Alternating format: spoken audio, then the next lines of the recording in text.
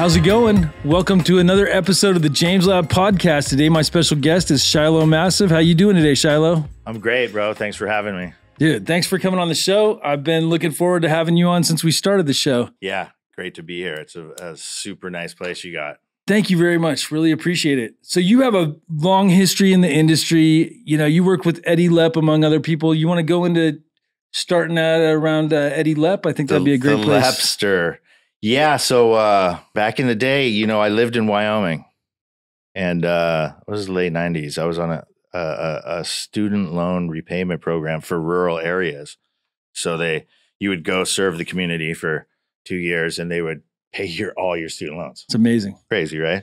So Wyoming's a different kind of level. You know, you got Jackson Hole, and then you got Wyoming. So I was like, oh, yo, can I transfer out of this thing? You know, can I get another spot? And there were some spots in California.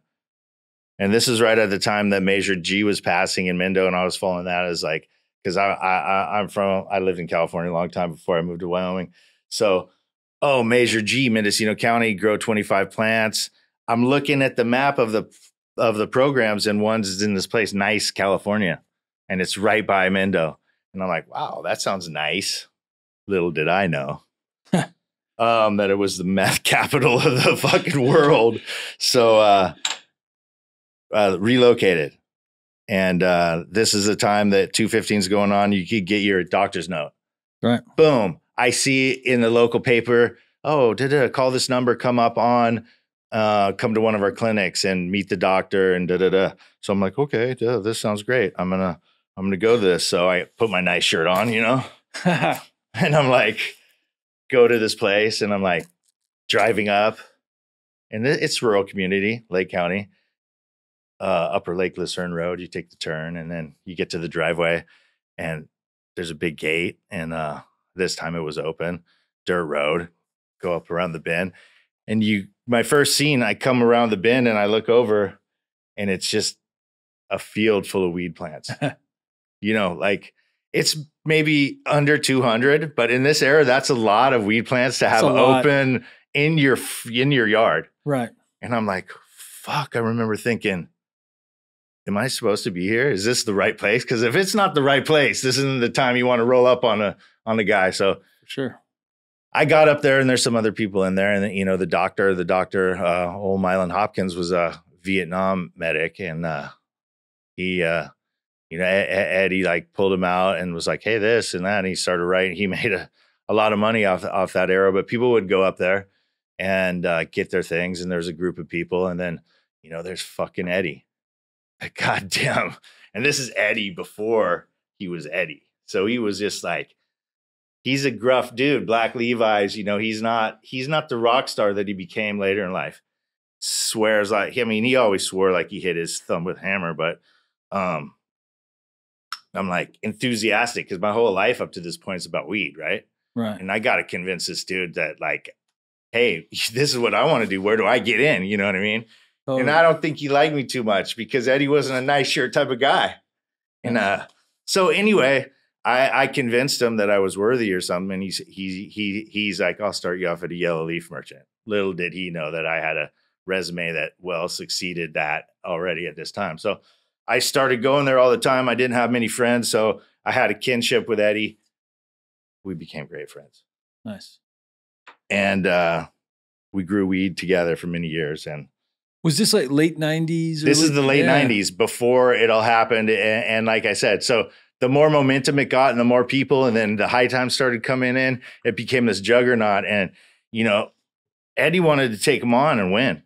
So that was the game. So he wanted to go big, and how are you going to go bigger? And the real thing, what he was trying to do was, okay, you get your script, we'll grow your weed up here. You get the weed at the end of the year. It's like $10 a gram.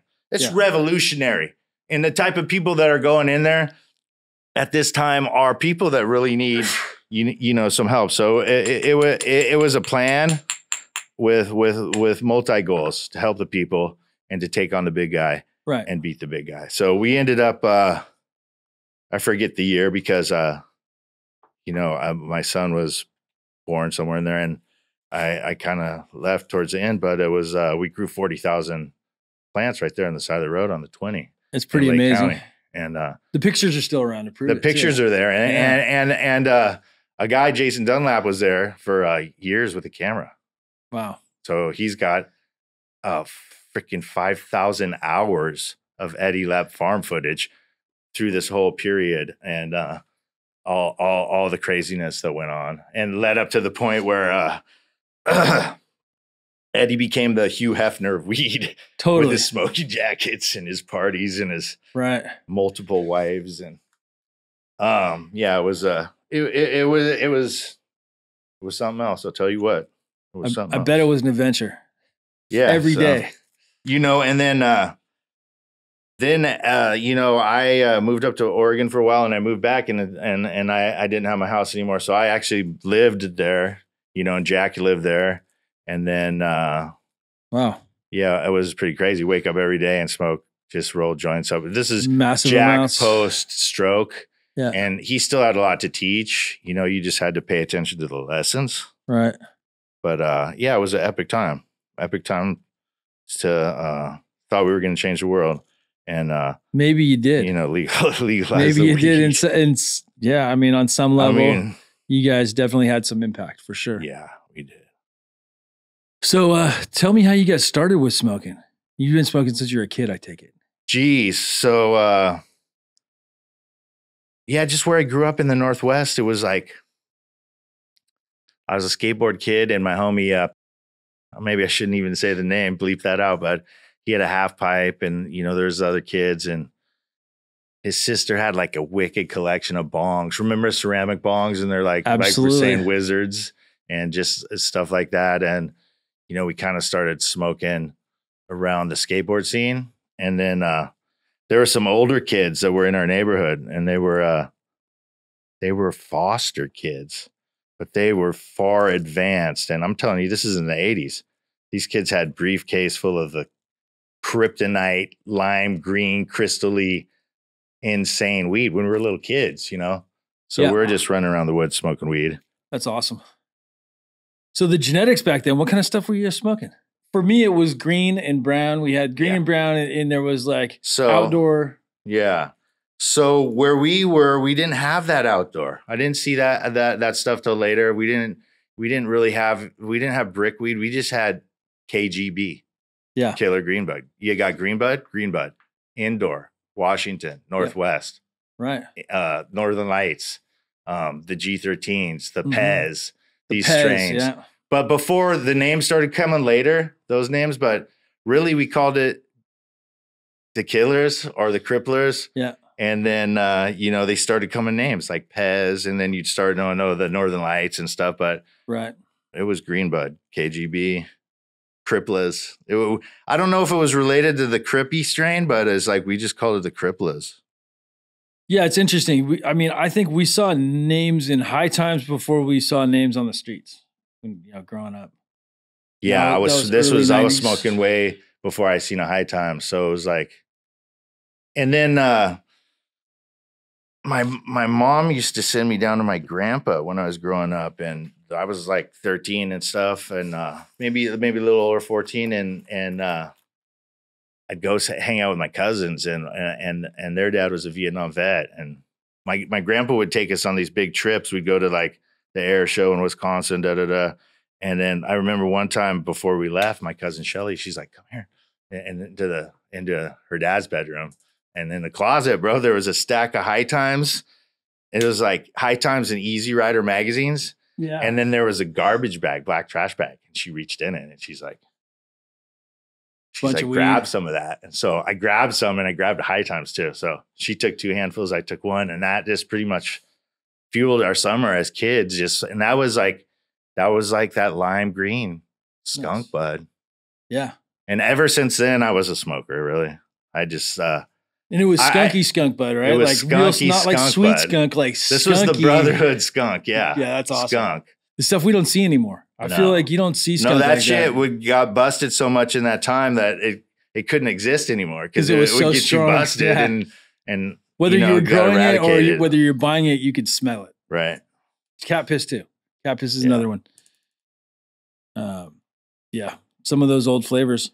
I feel like a lot of the flavors back then I mean, it's not that weed was better back then, but I feel like in general, there was a lot of good stuff in the 90s when we first started getting names and stuff like that. Right.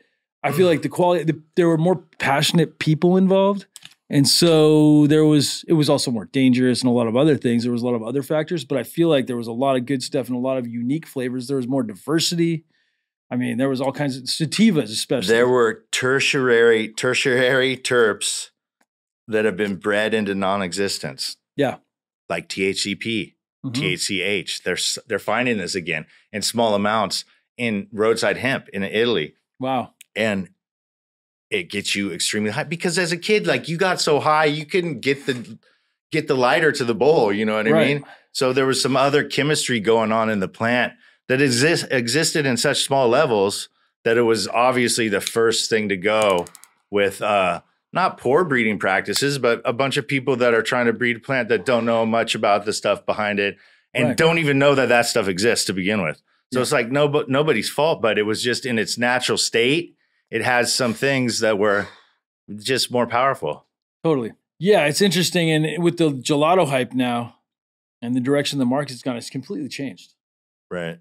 There's guys like Kevin Jodry. I don't know if you've been following Kevin and the stuff he's been doing, but like he's been on this adventure. He was in Colombia for a while. I see. And now he he's was Pakistan. Pakistan. I saw on that. The Silk Road. That's what it's all about. Yeah, you know, that looks like a legendary crew. I know some of the dudes he's seen over there, and yeah, you know, big up. That's really cool, and that's the stuff that got me excited about it in the beginning. The ability to maybe go on trips like that, and you see him, he's like looking undercover with his hat, and his the beard shaved like a certain way, and that's cool, man. Yeah, I feel like we need to get back into that kind of stuff. Yeah, to get some more diversity in the gene pool. I think so much of this stuff has gotten homogenized. We saw it happen in Europe in the late 90s, early 2000s with the hazes. Right. You know, everything haze getting bred into everything. And I think we've gone into the gelatos. Now we need to take a step back. The second everybody started using purple as a qualifier. Bro, we used to throw the purple strains away. Yeah. We used to throw the purple strains away because they didn't get you high.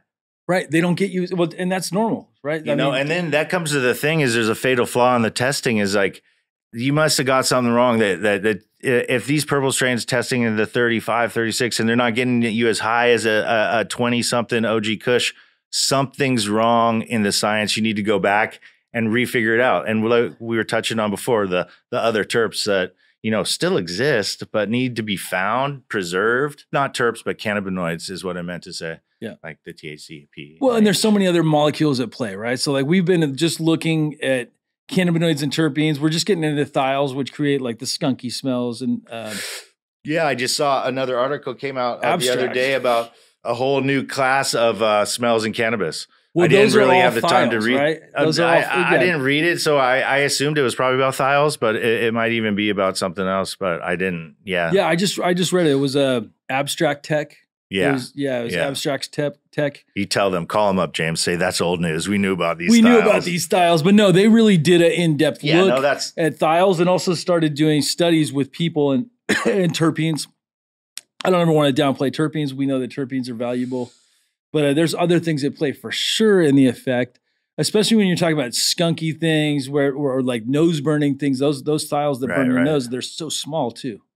Right. So yeah, small amounts, and then now everyone's searching for these large amounts of things when it's really like the small things that count. It's the magic. It's the small pieces. Don't forget to, you know, admire those moments, those small moments in life as well as in the cannabis plant. When there's like 40,000 terpenes, right? I mean, we're only testing 40 of the 40,000 that are out there. You know, it's like we don't even really know what's out there to the degree, and there's such small particles of so many different things. That's that kosher grape soda. All right, there. That's the P5.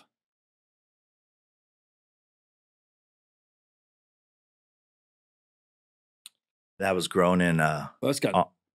Go ahead. That's got a good flavor. It does, right? It's creamy right off the get. It's like creamy and a little grapey. Sun grown, Nevada County, the Ridge, North San Juan. It's a little fresh still, but you know, I got a bunch of other stuff too. But that one, yeah, that one stands out for sure. Oh, it also makes hash. Nice.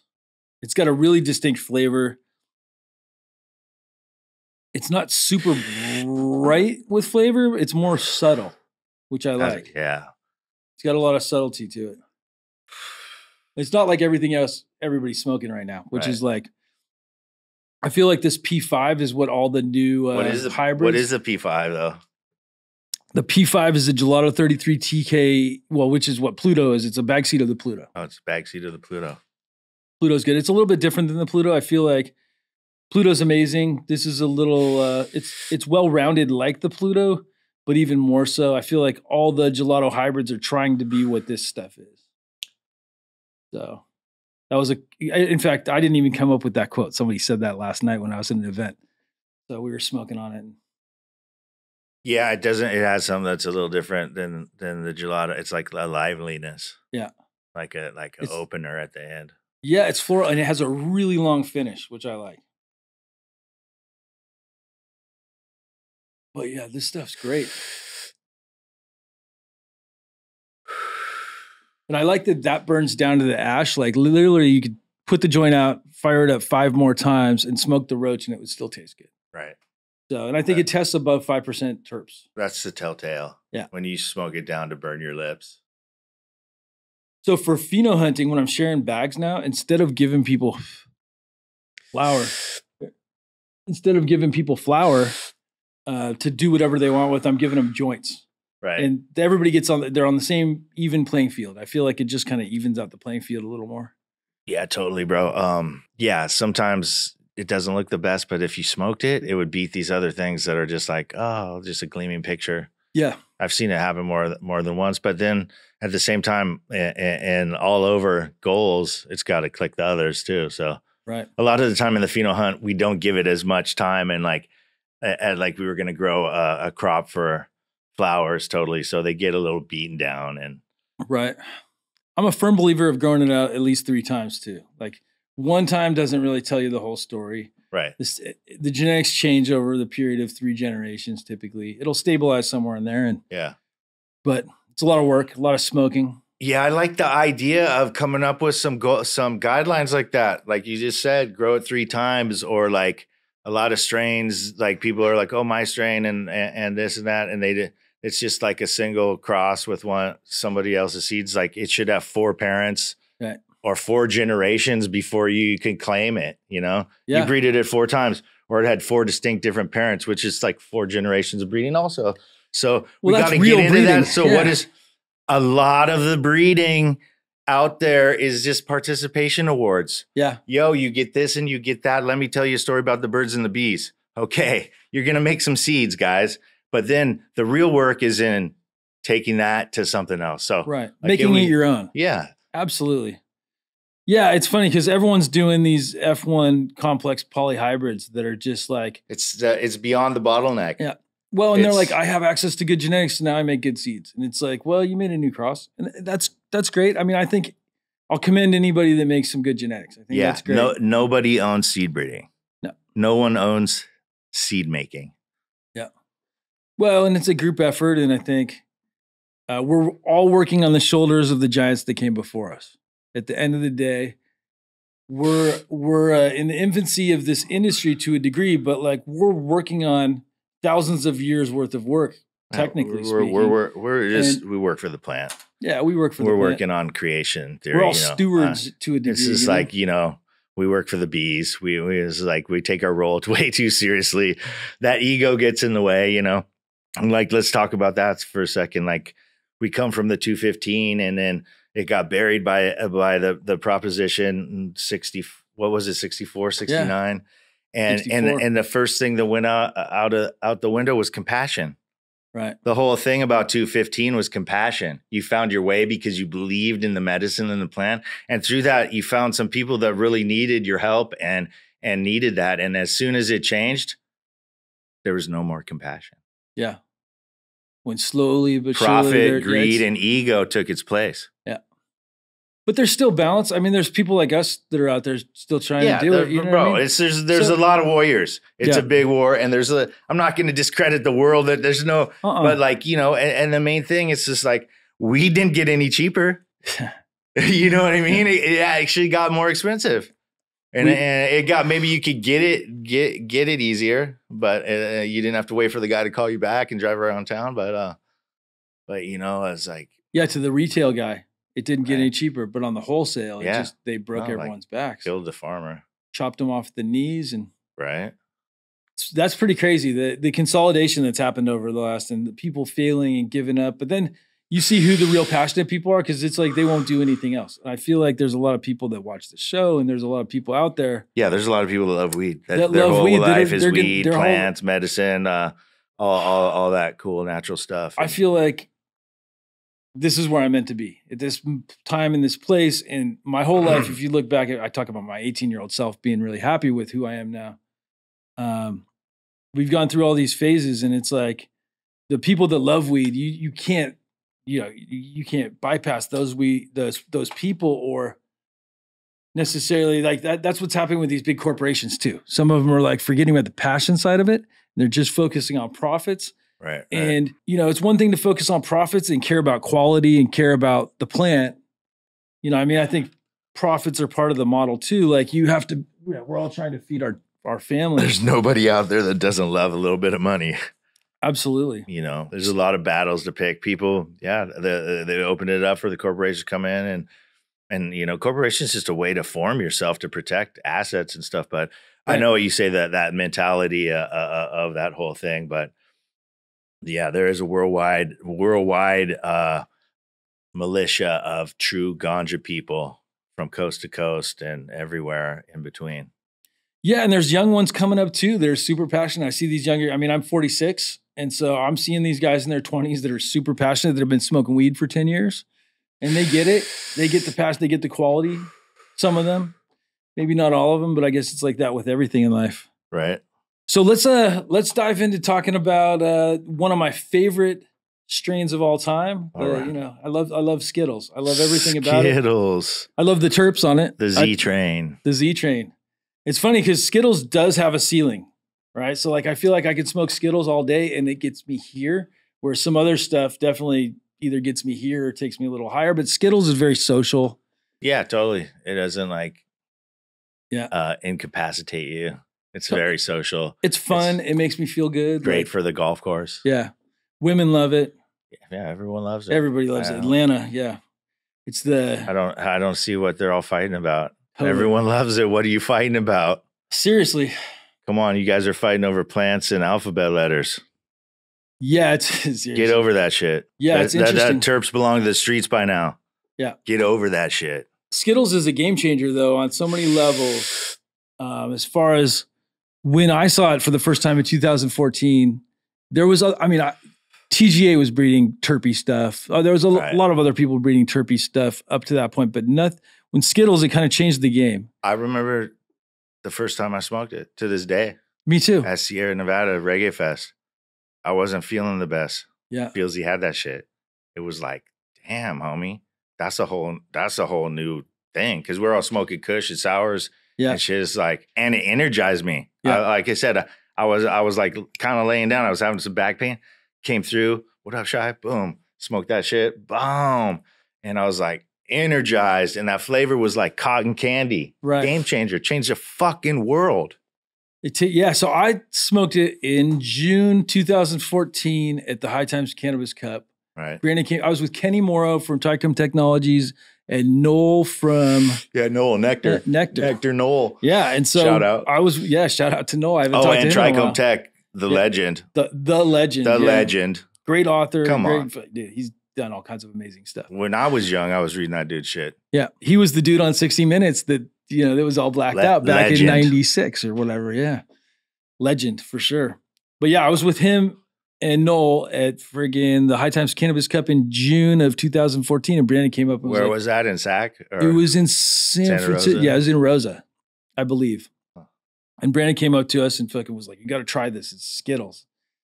And back then, there was a lot of stuff going around with names where it didn't taste like it. It was described. Right. There was so much stuff, and I'm used to. I was used to this world where it was like cat piss tasted like cat piss, and skunk smelled like skunk. But then somewhere around the 2010s, it seems like we got the names all fucked up. Cookies was okay though, because at least there was something related to cookies. When that shit first came out, was next level. fire. Yeah. That shit existed before it came out too, though. So it was just that shit. It was a mythical strain, definitely. Yeah, it was good. You know, people loved it, and it was another one they'd smoke down to the roach. It'd be delicious if you grew it correctly. And then Sunset Sherbet, it's an interesting one because I feel like it never got its day like cookies did and gelato did. Because gelato came out so quickly. It was like, you ever been to the races and shit, and it was like sherbet was everything. It was people talking about. Then the Z just came out of fucking nowhere. Yeah. Took over the fucking planet, dude. There's not a country in the world where they don't know what the Skittles is. Seriously. So, shout out. Antarctica. Game changers. Probably Antarctica. Game changers. I don't think you're allowed to go to Antarctica, but let's not get into that. Yeah, that's... No, I don't know. Yeah, my dad went to Antarctica when I was a kid, so I don't know. Yeah. They're like, oh, that's the end of the earth. They got some crazy... You a flat earther? I'm not. But Soma, my good friend Soma. I love Soma. My OG Soma. Yeah. Big shout out to Soma. Yeah. I've had some of the most amazing experiences with Soma. I'm not convinced we're even here. So how is the earth flat around? So I don't, you know what I mean? I'm not here to argue theories about that. I'm here to cultivate bliss within myself. So, totally. Yeah. Yeah. It's interesting. It gets to the point. It's like people want to divide and conquer so much, or even separate us by Democrats and Republicans and people with long hair and short hair and all this stuff. And really, we're all just people at the end of the day. 100. That's a trip. But yeah, people that like weed. Yeah. So yeah, and it's amazing that we get to work with this plant. So like, I still smile. No, I'm like, you saying that, I'm like, smiling at you, brother. Totally, it's like we fucking get to work with weed. We're together in this, yeah, you know? And it's wild because, you know, I see a lot of people that had this vision of who they were going to be when they were older. And this is exactly what I wanted to do. Me too, bro. And I'm like... My homie came through from high school. He's like, dog, you're one of the only people that I knew my whole life that did what you wanted to do as a kid. Yeah. Totally. And it's like, and the weed, it's always been good, but like, it's pretty amazing now. I mean, I think there's some interesting stuff still coming. Oh, man. These kids are changing the game every day, bro. Yeah. Blowing it up, bro. But even the stuff like this, right? This old, like we look at some of the old school, the Piff is very popular now again, and hazes are starting to come back. But this isn't like appealing to a lot of people, but it's appealing to me. Yo, I got a Piff cross or the Cuban Black cross in there because they're just different phenos of the same. But it's a Oaxacan Pineapple Thai Master Kush Cuban Black Haze. Pineapple Thai Master Kush Cuban Black Haze was the male. That's awesome. On the Oaxacan. Let me dig that out. Yeah, it's real interesting. So with that Piff and the Cuban Black, because I've seen the Piff S1 and the Cuban Black, there's definitely some diversity in there and some real interesting combinations. We can't tell the story without saying Neville's Haze. Yeah. They're just different phenos of Neville's Haze. Oh, yeah. Different people. And Neville's Haze is amazing. It's Neville's Haze. Yeah. A5 Neville's Haze is actually smells like cat piss. That's the closest thing outside of cat piss that I've ever smelled that was This pissy. One's the Oaxacan Pineapple Thai Master Kush Cuban Black Haze cross. Dude, it even looks very... We were talking about terpinolene earlier and getting high off terpinolene. And it's like, terpinolene should cause a panic attack because it's, but like, yeah, you could see. So you got to smell these side by side. It's real interesting. Smell this one first because yours has a little bit more limonene. I pick up the limonene and the pinene heavy on yours where it's brighter. You know what I mean? It's fucking good. Should we do a mix? Seriously. Should we mix a spliff? Yeah, I think. You want to roll it? Yeah, I'm down. We're going to smoke some sour diesel too. I got some sour grown by Josh Freeman. Good friend. He's like the best sour grower I know. I love the sour. So when and then we were talking about mislabeling things and stuff. And I think the sour that when I came associated with the sour was actually the Virginia skunk, and they were just calling it sour diesel, but it was actually Virginia skunk. And interesting. I don't know. Like, there's so many people telling the same story. It's hard to keep it right. Well, it's a like lot of people don't want to tell the truth. A lot of cut fishing going on. But yeah, I'm pretty sure that it was Virginia skunk. Well, so my understanding, there's all kinds of opinions on sour diesel, but sour diesel originally, I believe, was just a bag seed of the Chem 91. There wasn't breeding work that went into it. The story's in my book, actually. Right. And I think it's the same story that Mojave and I talked about on a podcast a while back. My buddy at Root Down Genetics, he has Gabby? We got to get that dude on the Sour Story. Those are some of the kids that brought it out. Those dudes, original dudes. We don't want to mention all those names, but fucking there's some stories and there's some different things. But continue. Yeah. The weasel story about the weasel and all that good stuff. But I don't even know where I was going with that. But the bag seed sour diesel. Oh yeah, sour diesel in the bag seed and Root Down Genetics. So Root Down Genetics, my good friend Alan, who I've known for a long time, he actually has fingerprint work done for My Flora DNA, and he has some genomics stuff done on sour. And then his genomics show Oakland 6 different expressions. Alan? Oakland Alan. Yeah. Yeah, he's a good dude. Yeah, for sure. OG. Yeah. I would definitely have some of his stuff for sure. Yeah, I think he's doing some real breeding work. Yeah. There's a handful of people. There's more than we know. It's just such a weird small circle that people are like, oh, this is it. And it's just like, bro, I'm a complex human entity. Yeah. The only thing, I don't only just breed plants, and I love plants. I collect corn seeds and sunflowers, and I love all that stuff. But like to define someone just by the act of, oh, bro, you put plants and then you make selections, and then that defines your essence. No, bro, it's like, I just love that you could grow something in the ground and like get a melon or a tree or this weed. It's an amazing thing. Totally. Yeah, it's amazing to be able to grow stuff out of a seed. We were seeds at one point. Right. So this is going to be a tasty one, I could tell already. Yeah, that one's going to be crazy. Yeah, there's studies about terpenes that cancel them each other out too. Right. Like there's some new stuff coming out. Yeah, that's the thing is now there can be a lot more studies. Yeah. There's so many like things you could study about the weed plant. It anti-aging. You smoke enough weed, you don't get wrinkles, right? You know what I mean? Totally. There's some truth to all that stuff, especially the anti-aging stuff. And then it's just people overdoing it with high power shit all the time. I like dabs at night. I don't roll with like a dab rig or anything like that, but I like hash and rosin. And I like the Puffco and I like the Rosin Tech, the Focus V Carta 2. That is cool. They're both cool. I'm not a hater on either one. I like the technology on both of them. Yeah, dab. They are all kind of the same. That Dab X Rips. What other one? The Dr. Dabber. Yeah, it's a shredder. Yeah, I mean, we used to have the Volcano. Electric dabs, bro. It's like, I back in the day, maybe it was 216. I don't know, but I was sitting there with Law Comedy, and he had turned me on to fucking cold starts. And I was like, yo, in the future, everyone will cold start their dabs. Yeah, totally. And look at us now, just cold starting. Did you ever smoke it on coal back in the day? Like with the tube? Yeah. Yeah, back in the 90s. That was like one of the ways. Early 2000s. Did you ever vaporize with Eagle Bill?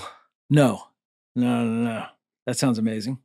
Yeah, he was one of those Amsterdam dudes back in the day. He had that huge globe vaporizer. Yeah. What about, do you remember that cat, the Pope of Dope from New York? Pope of Dope. I remember that name. A lot of people don't know this, and they need to check it out before. There was a dude, and it was like in the 80s, and he ran this delivery service in New York. You could call him, and he wore the Pope thing and stuff, Pope of Dope. He had 800 number and he ran it forever, bro. Yeah, that's awesome. And I was like, this dude is on another level, bro. He just ran this whole enterprise from an 800 number. And my bicycle messengers. Dude, it's so crazy. Yeah, back in the day. People taking risks. Yeah, that dude is a legend. They need to do a documentary about that guy. Yeah, so what are you doing now for work? Now. So I got a lot of shit going on. My dudes at Pacific Reserve. We were working together, and then, they got acquired by Collaboration Ventures, and we'd been working together for a while. So, they reached out to me, and we worked some things out. So I'm the head breeder over there. We got over 200,000 square feet, mixed light, indoor, and the new farm in North San Juan, Massive Farms. So we have like 12 dispensaries, maybe a little more in the state. And we're vertically integrated where all the weed we go just goes into our stores and our brands. And what that allows us to do is keep the price down. Right. And last month we were number 1, number 3, and number 5 in the top 10 eighths sold in California. So we were 3 in the top 5. Wow. So it's pretty exciting. You know, it gives me a huge platform to do more things and, you know, definitely grow more seeds and be active, and got a big machine behind us. We can really do anything. Right. Any product on our shelves. 85% of the products are ours, whether it's pre-roll, a tincture, gummies, drinks. Yeah. You guys do everything. Fully vertically integrated. Fully vertically integrated, you know. That's awesome. And my guys, they bootstrapped this off 10 million. They built this machine, and it's just it's a great evolution. Yeah. For the Massive, for sure. So we got a lot of Massive stuff coming out, and you know, working on some stuff, all kinds of stuff. So we just got a new hash lab, so we're going to be working more on water hash and rosin, bringing that to the table, because that's one of the things we have been outsourcing. But so you guys have been pheno hunting too. It looks like we did. We've done a couple pretty big pheno hunts. The first one was in Salinas, in our we're still in Salinas, so these guys were some of the first in Salinas when that whole green rush blew off, and now we're like I think there's only 8 farms still in Salinas, but we're still there. We did I think it was a 36 strain pheno hunt out there. Wow. And how many seeds of each do you typically pop? I think we tried to do at least 10 of each, maybe. Maybe there was more of certain strains. Yeah, there was 50 of a few strains, but it wasn't huge numbers. It was just more crack the surface, and then see what you got, see what you're working with. It was overwhelming working through the terps in there, and it was really hard to pick things that weren't like really hitting. Mm-hmm. And some of the things just, you know, how you had to pick because they didn't really fit the commercial paradigms or like all the markers, but some of the most phenomenal weed you ever seen. So we'll be able to get back into that later. But we did another pheno hunt up there in North San Juan as well. And that was, I think like 12 different strains. We were just up there last week testing just different hashers and exciting stuff like that. Yeah, that's awesome. Yeah. So when you're doing selections at scale, what are the selections you're looking for? What are the main traits that you're kind of going for? Are you guys going for nose? Well, so like we're vertically integrated. So like, what do we want? We want to have stuff that nobody has. Number one. So as slowly Massive takes over, we still have some of the hitters from other people, but it'll be, you know, a big portion of that. And, you know, we want to cover all the terpene profiles, orange, you know. You want primary colors. Like, yeah, exactly. 100%. And then, that's the whole thing. And through that process, find elites that are really exciting. And once we click that, just move on to the next thing. Yeah. And digging deeper. And, you know, we've been testing some of the males just to see their cannabinoids, and you guys reverse them at all, or you just? Yeah, we're reversing. We're doing a lot of that stuff. That's awesome. We were doing a lot of cleaning of the genetics, outsourced with these guys, and do a lot of redundancy testing, and then there's protocols for cleaning the plants and then restarting from tissue culture. So they go so you guys are going through tissue culture? They go through testing like 8 months, and, you know, redundancy over and over for like TMV and the hop, and then the curly virus is a nightmare. Whatever the next thing is. So and then by testing them multiple times, you can see that it's clear from the system, and then we can release them back out. You know, they're doomed to get infected again. But through this, you know, you saw that research, they found some immune plants. Yeah. Plants immune to the hop viroid. So totally. Whether it's the hop viroid, something else will show up next week, you know, not next week, but like there'll be another thing. So you got to stay on your toes and be current with all this science, and surround yourself with smart people, and continue to learn. Yeah, and realize that you can't just do it all yourself. It takes a team. It's great working. You can't. You can't do it all yourself. No, and it's amazing working with a good group of people too, because it's motivating. You know? My guys shred. That's awesome. I'm beyond blessed, bro. Yeah. These guys are just like they shred, dude, and it's kind of amazing when you go to these different parts of the system and just see how big it is, and like, you know, it's crazy. We have over 300 employees, I think. Maybe. Amazing.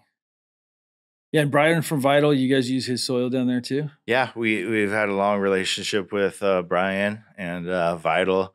Yeah, Brian. He's part of you guys too. Yeah, Brian. Yeah, he's amazing. He's an amazing human. I like him for sure. Yeah, 100%. And his soil's really good. I just got some delivered the other day. You know, all my seeds have been made using Vital. I've always used Vital, and then I became friends with Brian. And then at one time, I even worked for Vital on the night shift on the forklift. Nice. And that was a good time. So we continue to be friends, and great products, Vital, Garden Supply. Yeah, he was on the podcast not too long ago. It was a good podcast. So what kind of stuff are you working on specifically this year? Anything you want to talk about, or you guys keep it all in the dark? What are we working on? So, you know, we also wanted to bring some sativas like you're talking about. Well, there's a debate. Is it sativa? It's not sativa. Da, da. Well, there's obviously terps that exist in this other side of the world weed that you don't want to call sativa anymore that aren't existing in this. So we wanted to look for some of those profiles that we're actually smoking right now and offer some stuff like that, some preservation stuff. Also for this growing consumer market of people 60 and over, you know, the boomers.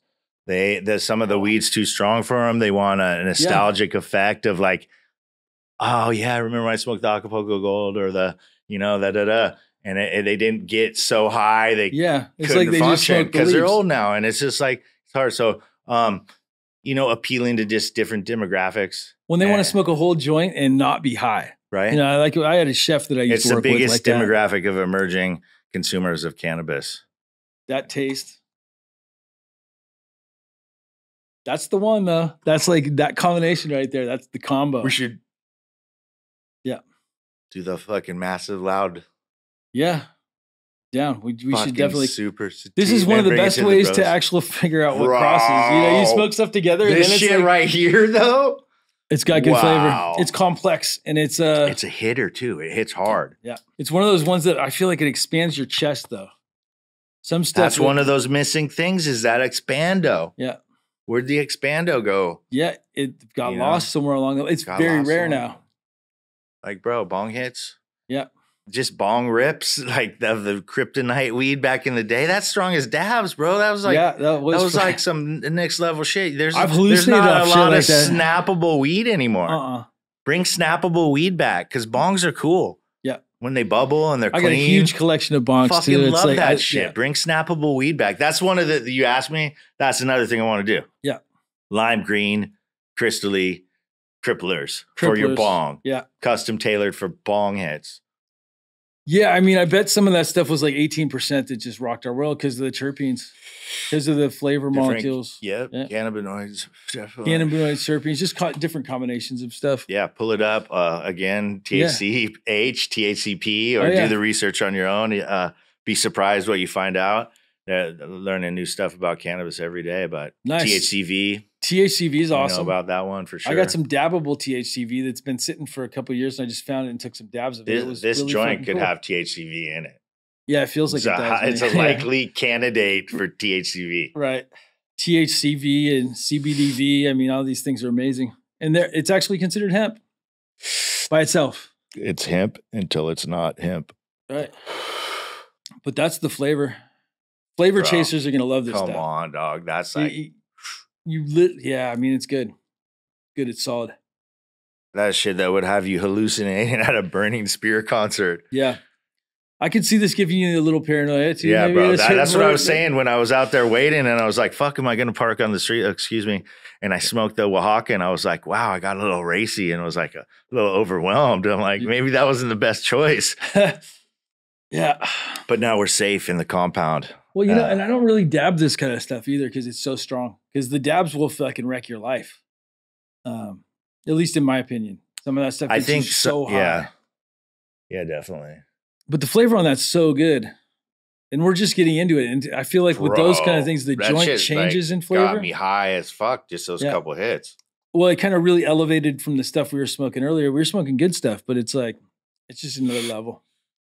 Another level of good. And then you show people those buds and they might be like, oh, bro, where'd you get that mid? And they look at it and they're like, oh, nobody wants that. But it's like, smoke it. Come on, fire up. The ugliest weed I ever smoked was also the best weed.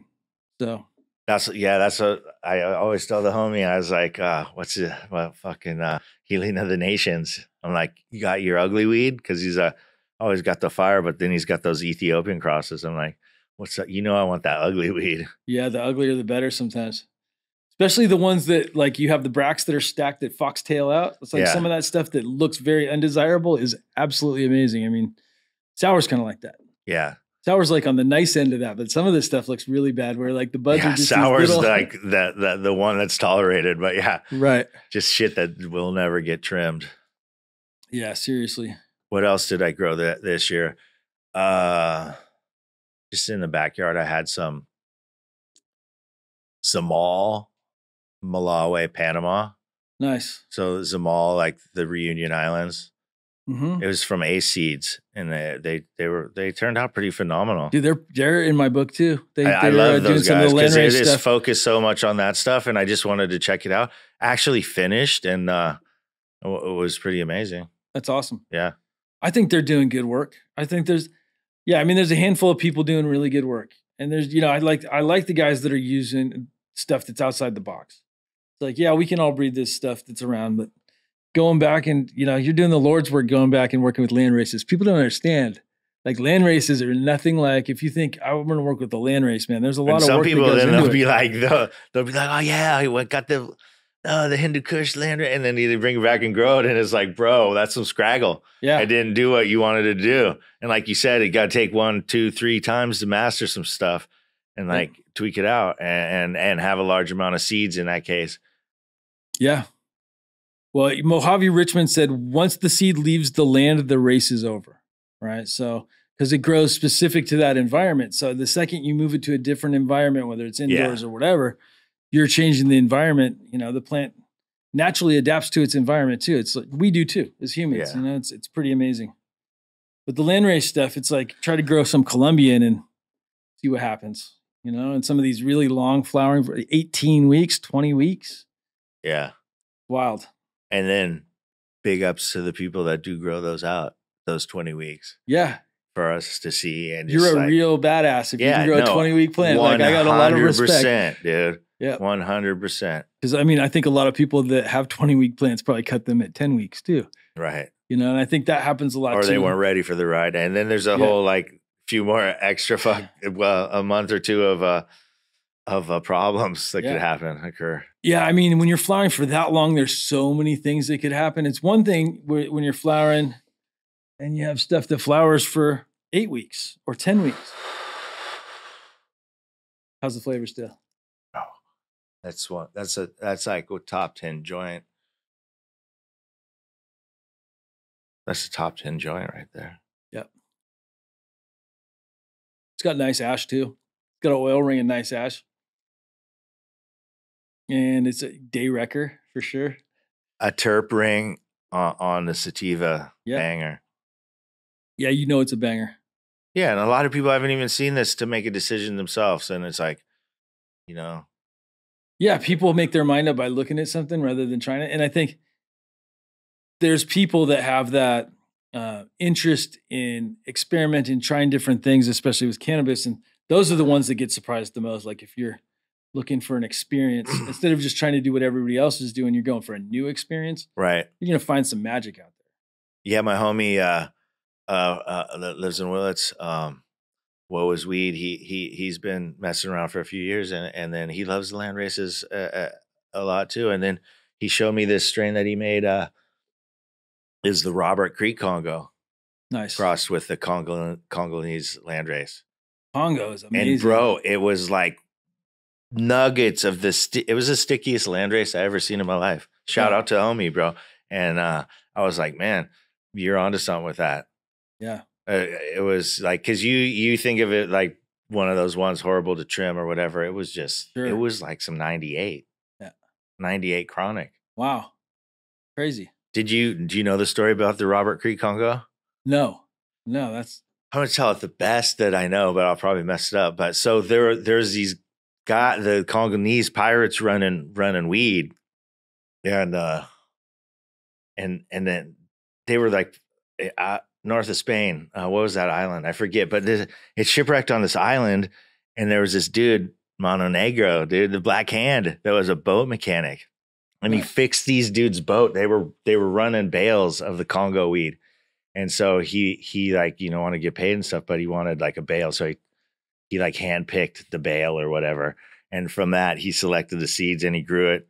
Fuck, I can't remember the island name right now off the top of my head. But he grew it there forever. And some Canadian dude went there, got the strain. I think that's where Jodrey and a lot of people got it from, but they called it Roberts Creek Congo. nice. Because I think Roberts Creek's the place in Canada where they were growing it. But that one by itself is one of those nightmares to trim, but his cross is fire, bro. So big ups to him for looking outside the box and doing something. Yeah, and the genetics are amazing. It tastes really good. It's got a unique kind of muskiness to it, along with it has that African kind of taste a little bit, but the effect is funny because Durban is also a region in Africa. Right. And Congo, we're talking about two different places, and they have two completely different effects. I feel like the Durban kicks your head in the Durban's dirt. another one that they got to find bring that one back. The real Durban that's like anise. We were just talking about the other day. Licorice terp. Yeah, it's all that licorice. That's what it's all about. It's that real licoricey, like that stuff will get you. But then Red Congo gets you super high too. But the thing with the Congo is it makes me happy and laugh. And like Durban, I think Durban is like an ass kicker a little bit. Congo's like almost the north by Morocco, right? Or is it more in the mid? I believe it's in the middle somewhere. It's a great time to be alive. I think it's a scary time to be alive and a great time to be alive. There's so many things, and like with weed, it's just we're still in the infancy of it. We're still figuring it all out. It's not stabilized yet, and I think those are the beautiful times. There's enough for everybody. Yeah, to figure some things out. Yeah, we're in the best time. Struggle is real, and I think, but struggle is okay too. I think people shy away from struggle sometimes. You just got to accept it and then suck it up, and then we're going to evolve into better times. I mean, I think that's just the way of life. Yeah. There's not too many people, that have just had a pure plush upbringing. There's a few, but I think. Yeah, but you need that, in my opinion. You need that, like the sour and the sweet, right? So like you don't appreciate the sweet unless you experience the sour. And that's one of the things. Unless you're Buddha. Unless you're Buddha. Go on your own path. Right. I feel like the tough times have made me appreciate the good times even more, but it's all fleeting anyway. Yeah, nothing's promised. We're just here, occupying space and time. Yeah. What we're left with is our last breath, and it could be a breath of anger, it could be a breath of joy. So you choose how to live your life when at any minute could end. Which choice do you want? Totally.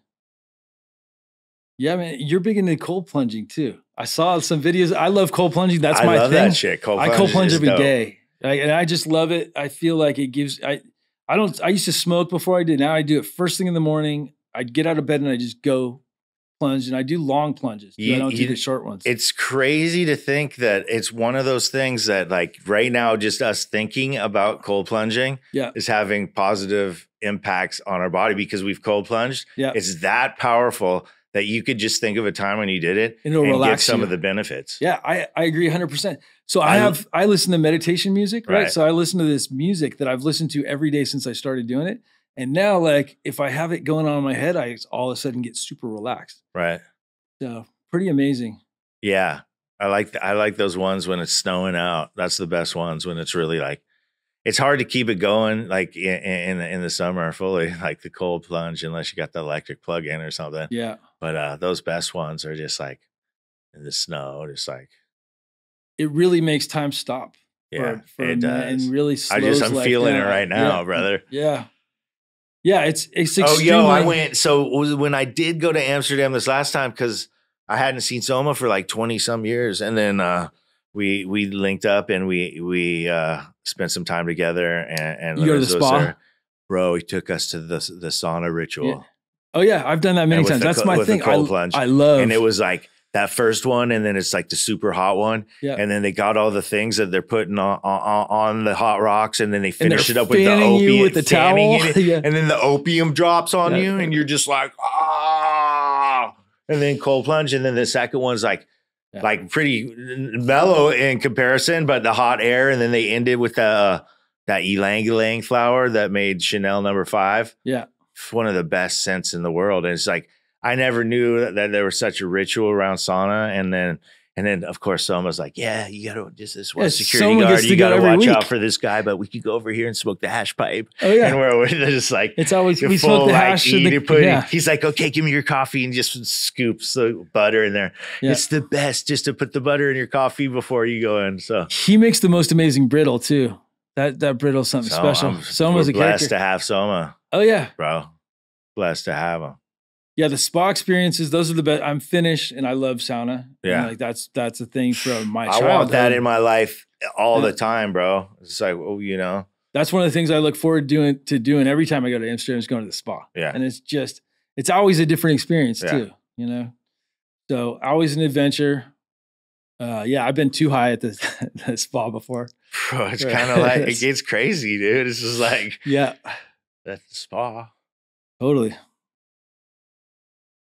That stuff's good. Still delicious. Right? It's fire. That's a good combo. I feel like those would be good together. I think they would breed pretty good too. It was pretty fire strain. Especially because it's similar structure, so people wouldn't be upset because they know what they're getting into from before you started.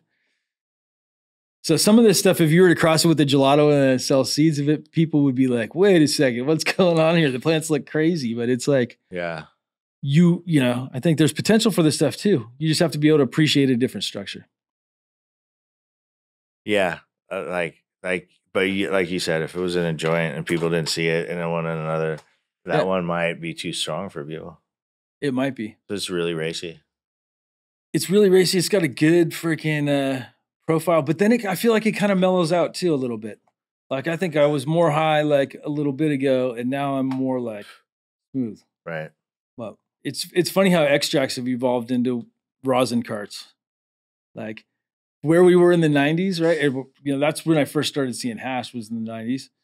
To you know, extract Trichome Technologies. He was doing the original BHO before anybody else. Right.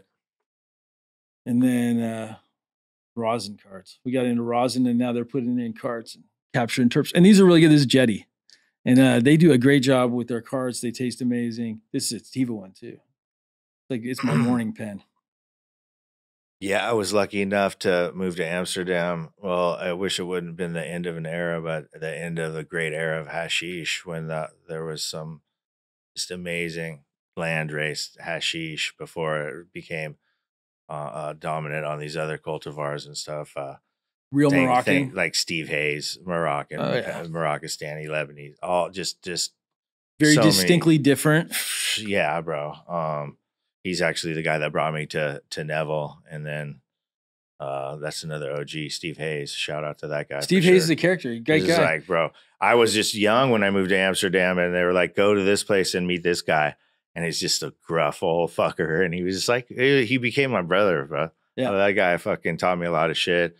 And he showed me so much about hash before it vanished off the earth. There's still hash and there's good hash, but it's different. It's different. There was so much more variety of stuff for sure. But yeah, so tell us a little bit more about Amsterdam. Did you live there for a while? Amsterdam, so it was like around 2000. It was like, so I was always in the seeds and all that. And that's what I was doing with Eddie too. Is like I convinced him about the seeds. And then that's when Eddie's medicinal seeds started. And then we were doing some stuff on the side, like the Beaster side. So we had some funds available, and we had met some people, and we're like, "Yo, that's what we wanted to do, was move to Amsterdam and start a seed company, grow weed, because that was the apex of it, right?" Right. So we funded it. We had a couple spots, and we moved over there, and we were growing, and that's where I met Don and Aaron.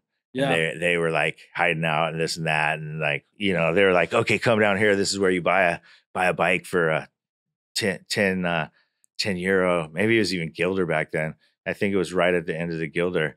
And then, yeah, we just got to go down here and spray paint them silver like everyone else. And then like we just raged for a while we were there. But that was a great time. Like that's when I first met Soma and stuff. Yeah. Went to meet Neville and stuff. Yeah, Soma's a good dude. But yeah, and then I went back recently, and Amsterdam's way different than it was. Yeah. It's changed like, so much. It was like post-COVID, it's changed so gnarly. much too. Yeah. And now it's like Las Vegas of Europe, kind of. And it's like, well, the greenhouse guys are now in Thailand, so like they're chilling down the in brothers Thailand doing their for thing. sure. Yep. Thailand being, I never thought Thailand would be legal. That's pretty wild. They used to kill people for weed. Yeah. Not even too long ago. Like Singapore, but like I hear that they're changing it again, or they're not. It's all propaganda. Who knows? It doesn't look like they're changing it. No, they got a new president that doesn't like it, but they're not going to be able to stop it. I mean, it's making too much money for everybody. Everything's cheap in Thailand except the Cali weed, right? Or the greenhouse weed too. Yeah, but like, I got friends growing out down there. My buddy from NorCal Genetics, Al. They're actually growing fire there too. Yeah, for sure. Shout out. Yeah, there's going to be some guys, dude. Al's there. He's rocking it. He moved there permanently. There. Yeah. So many people are there. Ed Borg is there, dude, rocking it out. Good Delta 9. I haven't seen Ed in a minute, but yeah, he was there in the original days. And Adam Dunn. And Adam, I met him. He used to have a drum and bass. I think it was on Mondays or Wednesdays. It was Cheeky Mondays. Yeah. That was drum and bass. Chris Bliss was a legend back in the day. He'd cook everyone dinner once a month or something. Good times for sure. Amsterdam was so wild, dude, back then compared to now. And I mean, I guess we're older too. Well, when I went to college in London for a while, and then I would take the bus and the ferry over to Amsterdam. It took like 11 hours, 9 hours or something. And it was the cheapest way you could get there. Yeah. Because I was a college student. And then I just go there for the week and stay in a hostel. And I just smoke hash and weed and shit. It's amazing. And that was way back in the early, that was like cheapers. That was like 91 or something. Wow. Long before I went there. It was a different era. Yeah. For sure. 91's when I first started smoking. Same year Chem Dog. 91 was a special year. Yeah, for sure. For so many things. So Grateful Dead, that bag seed. The 90s was a great era for cannabis. It was. It was like the age of enlightenment to a degree. I mean, I think it was really special with all the different genetics that were being created and the people were growing quality. I think the quality improved. We understood technology a little bit more. We also thought 3-part was an amazing input for weed. I've always been organic. I always thought that was the way to go. Guanos and stuff and just natural. Yeah. Not that I haven't thrown some chemis on it here and there, but like that was just my thing. Right. I prefer organic for the effect. I think cocoa's great now. But yeah, back in the day, soil with 3-part though. But bro, back in the day, that Miracle Grow that doesn't exist anymore. Totally. I see some old timers grow some weed that looked like it was like Miracle Grow. Kryptonite, dog. And like just smell crazy, smoke that shit, it would knock you out. Yeah. Probably not so much that the weed was so powerful, but the chemis and the heavy metals just dusted you. No flush. No, these guys would flush. I think. No, one of the first dudes that I learned that shit from back in the day, one garbage can, 1 cup of Miracle Grow every watering. Wow. And then you switch it to the other one at the end. And then at a certain time cut, but it's just like, so that would be a super low dose of it. This guy was crazy. He had the Alaskan Thunderfuck back in the day in the 80s, late 80s, 90s in Tacoma. And wow. he was these there was guys, good weed in Washington. If you were doing it back then, you had to be a little bit crazy. Yeah. Or a mad genius. And those dudes like hit out a little better. It was usually a balance of both. Yeah. But there was that dude was a lunatic, bro. My family, Washington, they've been growing a long time. Yeah, Washington got the chronic forever. The only problem, they never it would be the humidity was so high, it's really hard to maintain. We're so blessed in California for the humidity, especially, and the temperature. But our weed, it stays perfect most of the times. Like Colorado gets too dry. Washington, it would be too moist. Colorado will ruin your sack. Completely in Hawaii, dust. you got to keep that shit in the freezer. Just take nugs out. Seriously. Or it'll be dusted. it just browned out. And I took stuff out of my freezer that was in there for 5 years. It was almost like it was frozen in the block of ice at the bottom. And it had been in there for 5 years. And finally we defrosted. And it was some loudberry from back in the day. And this stuff, 5 years old, still had terps. So Nice. Freezers were good. Freezer's a great way to preserve your stuff. Yeah, for sure. Yeah, a lot of people don't utilize the cold chain for terp storage. Yeah, I think that's going to be a game changer in the future for the entire industry, though. You look at Lagunitas. You were talking about Lagunitas earlier, but I think. But what was I saying about Lagunitas?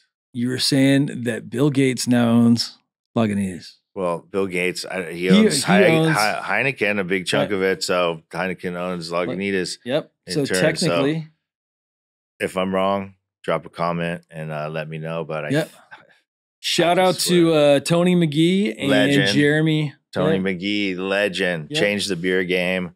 That guy was just believed in what he believed in and just kept doing it. Him and Jeremy Marshall, I mean, dude, like the Jeremy kind of is taking the reins now, and he's amazing too. He's that's still a whole different side. How many times did he fail before he became Lagunitas? Enough times blowing the city's septic sewer systems up and just like, but he started that all from just a craft brewer set. Mm-hmm. What a freaking legend. What a legend. Yeah. What a legend. I mean, his book too. Delicious beer his book is amazing. Yeah. Yeah. Delicious beer. And he was also very early on with the craft brew and a pioneer to bringing like craft brew culture and cold, like that craft beer culture, beer circus, and just like. Yeah. The beer circus was amazing. Hey, I mean, they were like kind of freaks. Like so I was part of the whole beer circus crew. Beer circus is one of the coolest things I ever went to. I did the food for the backstage at the beer circus for all of them. So dope. And it was amazing. They took me on tour to Chicago and to LA, and we went all over. We were in Seattle. We were in New York. We did these circuses, and just that group is just, they're a different breed. Really good people. All fun. They understand hard. The funny thing about the guys who did the beer circus, like Vaudeville Society, and all the people that were involved, that I was friends with, this guy Travis, who was one of the managers, but everybody really knew how to work hard and also have a good time. Right. That's one of the beauties of life. If you learn how to work your ass off when you need to, and then also party when you need to or want to, I think that's what life's all about. The balance. But that stuff still tastes great. That's pretty amazing. Hit that shit up. I can't remember. This was the sour one, or was that the sour? One was PT, I guess. Sour, yeah. Sour. The sour's pretty good. This one's good too, though. Yeah, a lot of good flavors today. So where do you think the industry's going? You think we're going back to green wheat again? You think people are going to get in where they fit in? Yeah. So whatever they like, personal tastes. And just experimenting with that, and just a lot of people follow trends. Is green wheat a trend? Yeah, probably. I think I would hope so, because I love green wheat. Yeah. I love it all. I mean, I really liked purple. Just that lime green. Almost just like ooh. There's something special with that. I think lime green has its place. Yeah. Like the TK lime green. Like the green bud has shades like that's silver. Green, Sour Diesel's got that silver, Super Silver Haze, silver. Yeah. That lime green pine, just fucking nuclear, dog. Dude, like the old OG Kushes, all of them. And that TK was even more lime with bigger buds. But like that stuff, it was always good. Yeah, for sure. Oh man, I really appreciate you coming on the podcast today. If people are looking to find out more about you, where can they go? Check my Instagram, massive_creations_1, and then you could go to enjoythefarm.com. You could check out Cocoa Farms, Antioch, Concord, V-Town, Vallejo, Pacific Reserve Farms, Santa Cruz. But, just tap in. Awesome. Dude, thank you so much. Yeah, thanks, bro. Had a great time. Let's do this again. For sure, dog. I think we're going to go on location one of these days, so it'd be great to come check you out. Let's do it. Oh, yeah. We got lots of locations. So that's awesome. Yeah, let's do it. Cheers.